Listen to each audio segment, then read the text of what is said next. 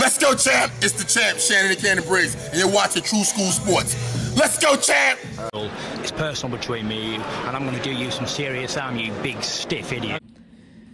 The untouchable True School Sports Empire proudly presents something the boxing game's been missing. Hey, what's going on? It's your boy BT, and I came here to talk some boxing with the thousands of True School Sports subscribers. Now, you know, Amo Williams, he was there this past weekend, ringside at Felix Cash's fight on the Joshua Warrington undercard, because it looks like Eddie Hearn is going to line up Felix Cash to fight Austin Amo Williams next.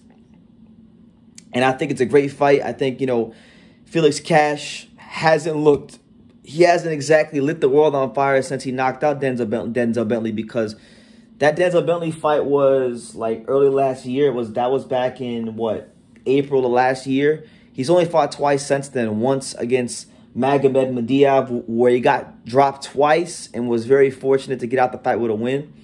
And this past weekend against the Portuguese fighter, Carlos Neves, who really didn't offer much resistance and was there to be beat. So with that being said, you know, he has a lot to prove, Felix Cash. Although he is a top contender, I think there's a lot to prove in an Austin Amo Williams fight.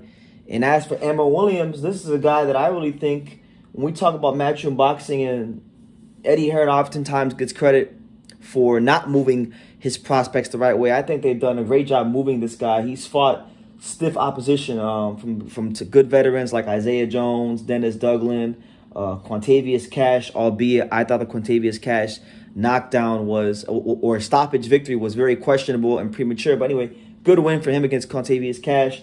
Isaiah Jones, Dennis Douglas, Quantavious Cash, Cordell Brooker, Kieran Conway. So a real steady stream of quality opposition, and Amo Williams has been able to go on there and not just win, but in most cases win in impressive fashion. So it shows you, and it speaks to the quality that he has, you know. Now, I love the way Amo Williams has been handling all this, because he did an interview on DAZN with Darren Barker, the former world champion, and Darren Barker pretty much made a bunch of excuses for Felix Cash, and pretty much stated that Felix Cash has more heart than Amo, and basically he did everything but call Amo a heartless piece of shit, because he was questioning Amo's heart. He was saying that Amo, he doesn't know if Amo has the heart to deal with Felix Cash, because he's never seen Amo hurt or dropped in a fight.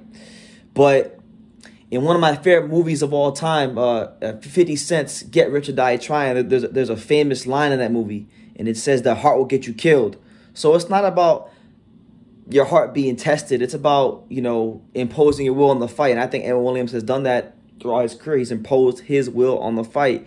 Felix Cash, I like him, but if he fights Amo Williams next, I'm favoring Amo Williams. I just think, even though Felix was a high-level amateur, and even though he's a top contender at 160, I just haven't really seen that Felix Cash in a long time.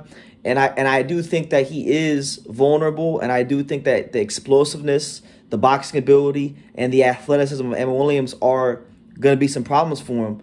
But, yeah, Darren Barker, never met the man. Maybe I will one day. Maybe one day we'll cross paths. But Darren Barker acted like an absolute disgrace when talking about this fight, questioning Amo Williams' heart, but then having the audacity to make all these excuses when Felix Cash was getting his ass beat from fucking Brixton to Hackney to South London. And he was getting his ass beat all up and down London in the alley pally. And you want to sit here and say, oh, he has heart. He has heart. Like, shut the hell up, man. You sound ridiculous right now.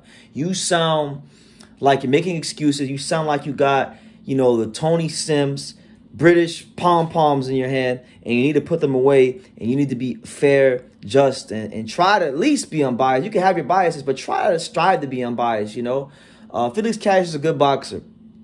There's no doubts about it. But if you watch this fight with Carlos Neves this past weekend, he didn't look great. Like, and I'm not judging him just based off his last fight, but I'm just saying, like, this is a guy that I think, I don't know, the jury's still out for me with Felix Cash. Yes, he beat Denzel Bentley, but that might have just been an off night for Bentley, because we've seen Bentley perform very well against Johnny Beck, you know.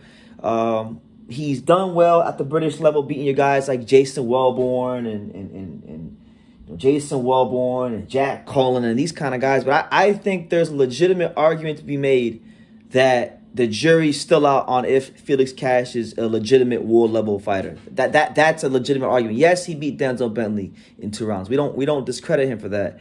But most people don't rate or regard Bentley as more than a fringe world level contender. I rate him a little bit higher than that just because of how he performed against Johnny Beck. And I thought that was very, very close. And Johnny Beck is a world champion. He's a top middleweight in the division. So I'll give Cash credit for that. But when he beat Bentley, he was not regarded to be as such. So with that being said, it's a good fight. I think lots of proof from both fighters. But I do think Ammo Williams has been steadily improving. He's had his struggles outside the ring with mental health and these kind of things. But he's came back. He's bounced like a champ, and I respect him, and I want to see this fight. I think Felix Cash is going to have his hands full when he has Ammo Williams and the explosiveness and the dangerous attributes that Ammo Williams brings to the table right there in front of him. So, yeah, man, I love the way he's handling it. He's making his intentions very clear. And I'm picking Ammo Williams to beat Felix Cash. I'm getting on record right now. If he fights Felix Cash next, I think he's going to fold him up like a blue steel chair, like The Rock, like Stone Cold, like Chris Jericho, like the great WWF stars of yesteryear. He's going to beat the shit out of Felix Cash. And you know what? If I'm wrong, I've been wrong before. And I hold myself, but I don't think I will be. But either way, hopefully they get the deal done and they put this fight high up on a really good undercard, because I think it is a fight worth people's attention. So yeah, shout out to both Ben, shout out to Felix Cash, shout out to Ammo Williams, even shout out to Darren Barker for his very biased punditry and very disrespectful punditry in questioning the heart of Austin Ammo Williams. We'll see when they fight on the night when the contract gets signed. But leave your comments down below, guys. Let me know what you think about this potential matchup. It looks like it's going to happen whenever these two guys are signing contracts for the next fights. Who do you favor and why? Austin Ammo Williams or Felix Cash?